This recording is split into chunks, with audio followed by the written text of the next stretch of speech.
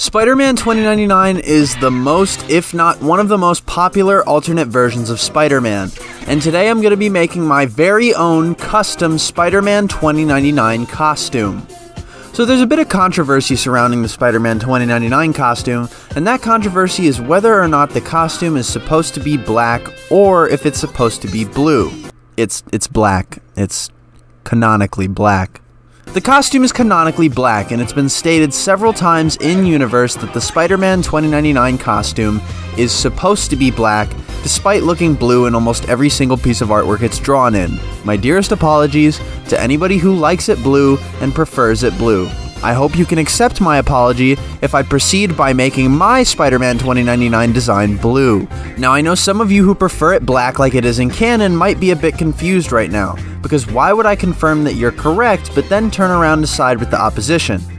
The answer is just simply because I like it better blue myself. I think it creates a greater parallel between Spider-Man 2099 and the classic Spider-Man we all know and love. And I think simply just that the combination of blue and red is much more appealing than black and red, specifically on this design. So yeah, we're going with blue. And anybody who wants to argue with me on that can, I don't know, get angry in the comment section. I don't care. So here's the base of the 2099 design. You pretty much have every design element from the classic 2099 suit right here in flat color. We'll be editing this base to see what changes we can make to this costume before creating it. First thing I'll do is add different sections onto the costume that will be made up of different kinds of fabric that will make the suit feel more detailed and real. These colors look a bit odd right now, but just wait until you see how the fabrics actually look until you lose confidence in my design. But anyway, at this point we essentially have an accurate and slightly more fleshed out 2099 suit. But you forget that this is my redesign, and I'm going to change this suit to my liking. I'm going to be adding some red stripes to the legs of this costume, in hopes of evening out the amount of red elements all over the costume. There's some more changes I'm going to make to this suit, but you'll see them after I show you the full costume. But now that I have all the design elements mapped out, let's finally see the finished product.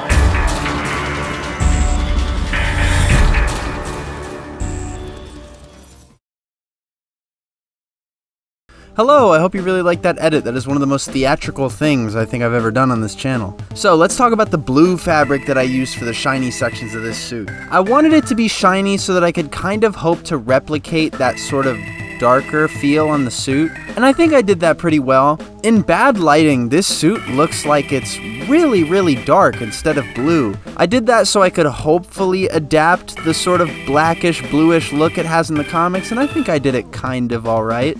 In complete light it looks blue, and in bad lighting it looks black. Hopefully.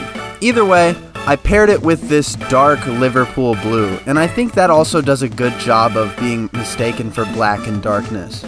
All this paired with this really nice octagonal red fabric. I picked this pattern because something about the pattern was like really weird and needlessly complicated.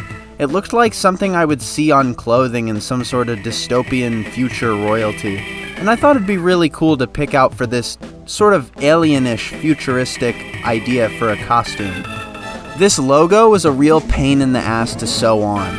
You can see I kind of had some trouble with it on certain parts of the suit, like for example on the left side of the skull. I think I did a kind of decent job.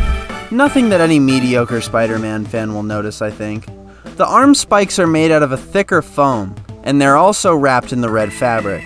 I didn't bother covering the underside of them either since you aren't really going to see that side, and the foam is already red anyway so it won't really be that noticeable. So for now the top half is the only part of it that actually has the red fabric. Of course the leg stripes look really nice and everything. I'm really happy with how they came out, and I think it definitely did what it was supposed to do. which is add more red patterns onto this costume. One of my biggest problems with the 2099 suit is that it just sort of feels empty around the bottom, and I thought it would have been really easy to add some sort of red textures to the bottom of the suit to really balance it out. And I'm kind of sad I don't see much 2099 designs do that in official Spider-Man media. So I figured I'd bite the bullet and just do it myself. These lenses were made by wrapping some foam in the red fabric. I really like how they look, and I'm also happy I was able to carry over the red texture from the base part of the costume onto the mask. I'm really happy about having that texture on there. I'm also really happy with how well I was able to blend in the mesh on these lenses in with the blue fabric itself.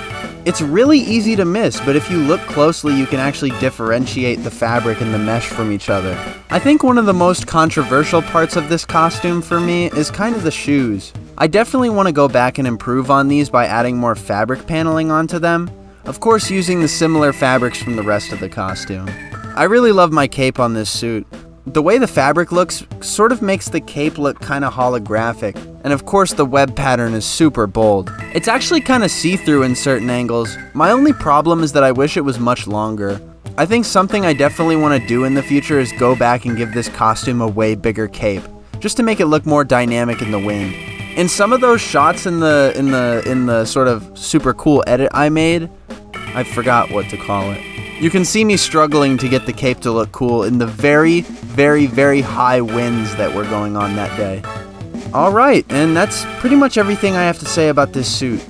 If this video does really well and you guys want to see more suit reviewing content from me, like specifically reviewing suits that I've made in the past, you can check out my Instagram. If you go on there and see a suit that you really, really want me to cover on this channel, make sure to run back to the comments and comment which suit you wanted me to remake. Usually the names of these suits are in the post on Instagram themselves, so make sure you check it so I know what you're talking about.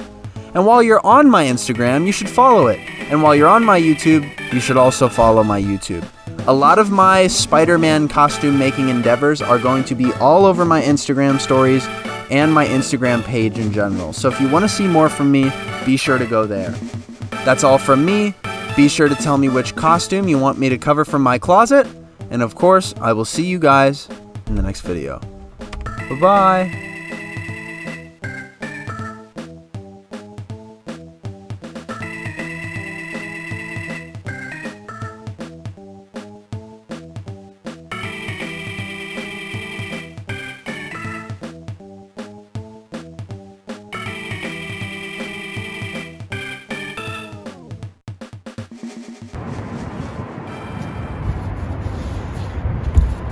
I'm fine. I just jumped to a lower part of the roof. But y'all probably think you caught my suicide on camera, goddammit.